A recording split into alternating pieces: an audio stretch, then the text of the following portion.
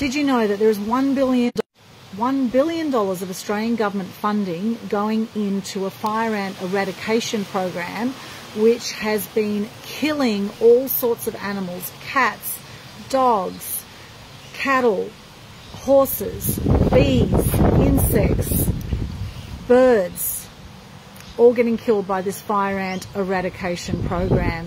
Now, do not be bullied. There are many things you can do to stop the government workers coming onto your property, these fire ant sprayers, to stop them coming onto your property. Now, to be exempt from the toxic fire ant program, all you have to do is to let the people who want to come on to your property to spray it, let them know that you have a reasonable excuse and tell them to leave. Now, it's up to them if they want to take you to court to escalate the issue. Now, there are lots of reasonable excuses, and here are a few for you. Now, firstly, that there's no evidence that fire ants exist on your property, and these insecticides should only be used where there are fire ants. So you could ask where the fire ant nest is, right, for people that want to come onto your property. The property has indigenous blue-banded bees and indigenous ants on the property, and insects and insecticides are harmful to them. ABC and Channel 9 reports show that these poisons have injured or killed dogs, bees, birds, cows and horses. That you haven't received an environmental impact study or risk assessment on the effects of these insecticides on your property.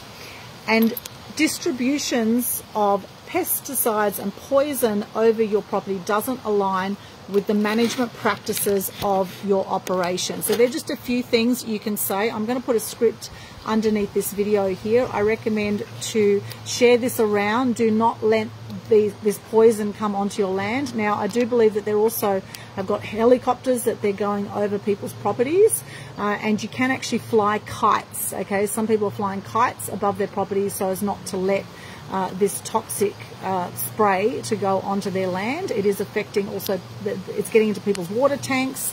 It's a really, really concerning issue, and people need to stand up. They need to become aware, and you need to say no. To not allow it. If you don't want to personally get sick or want your animals to get sick or potentially killed, then do something about it. Stand up about it now. If you're not standing up around these kind of things, you are being part of the problem. And so here is to coming together to get empowered. Look up hashtag Save the Bees. Save the Bees Australia is the charity that we are raising funds for this year with the Animal Action Night for Bees that we're putting together coming up in the next few months. And this is where I've been learning all about this. It's absolutely atrocious what is going on. We need to step up. We need to speak up.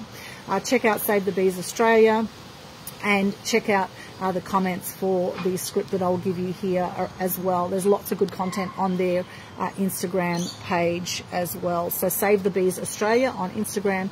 Check it out and check out some of the content in there. There's some cool groups as well going around on Facebook that are empowering people as well about all of this. So with the information, you can go out and you can make some informed decisions. Don't be bullied, and don't let the government poison your property and your animals and the environment. Okay, let's be the change we want to see in the world, as Gandhi says.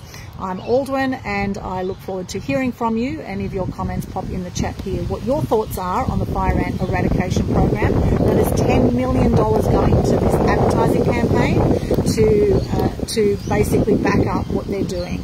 And so really it's time for us to step up, speak up, stand up and make a difference and stop these atrocities from going on. Thanks for watching. Share the love. Thank you.